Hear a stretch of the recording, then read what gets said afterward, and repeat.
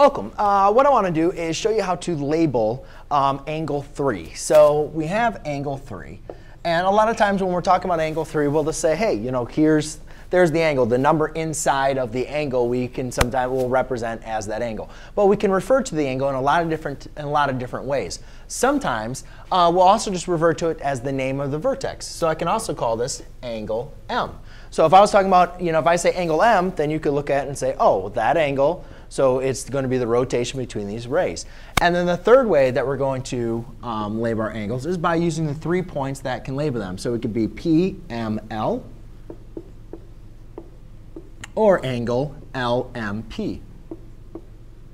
Now you might say, well, why don't I just use these two? Well, and if that's up to your choice on how you're going to be label them, by the vertex, by a number inside, or using 3 points. But the reason why we go over this is because sometimes in the a problem in the book or problems on your test might use all 3 of these different ways to label angles. So you got to make sure you understand that, yeah, they're all different, but they're all describing the exact same angle. So there you go, ladies and gentlemen. That is how you describe an angle in 3 or 4 different ways. Thanks.